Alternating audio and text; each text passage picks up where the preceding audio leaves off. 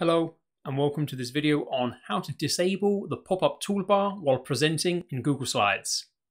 I have a Google Slides document open here, and if I go to the present option and presenter view, we'll get the presentation going into present view but within a window. And for this video that's the scenario that I'm going to discuss. And we've got the speaker notes in a pop-out window and the main presentation running in a window of my browser here.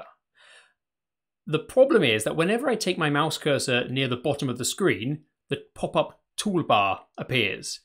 And this can be distracting, and I just don't want it to appear during my presentation. I also like the pointer functionality inside Google Slides, and I want to retain the ability to use that as well as the speaker notes in a pop-out window. So there are three things going on here. Number one, I don't want the pop-up toolbar to appear when I move my mouse around on top of the presentation. Number two, I want to be able to get to those speaker notes. And number three, I want to be able to use the laser pointer.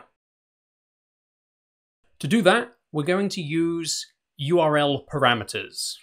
I have two of them prepared for us over here. If we take preview $RM equals minimal, and we put that into our address bar up here, we're going to replace edit and everything after it with preview RM equals minimal. What we're going to get is that same presentation, but now there's no toolbar. So me clicking within the window has just progressed me through the slides. I can use the arrow keys backwards and forwards. But how do we get the speaker notes and how do we get the laser pointer?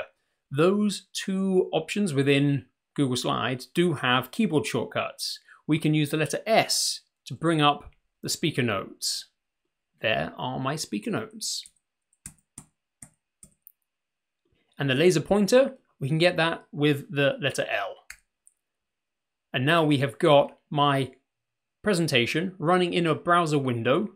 There's no toolbar to appear and get in the way and be distracting, but we've got the laser tool and we have the presentation notes.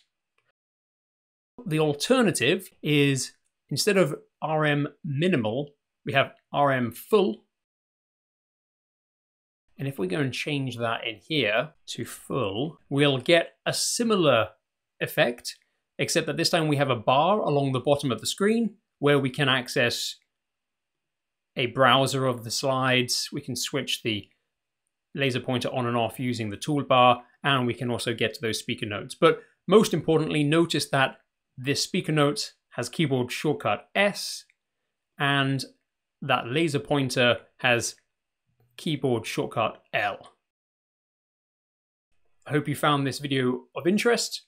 Thank you very much for watching.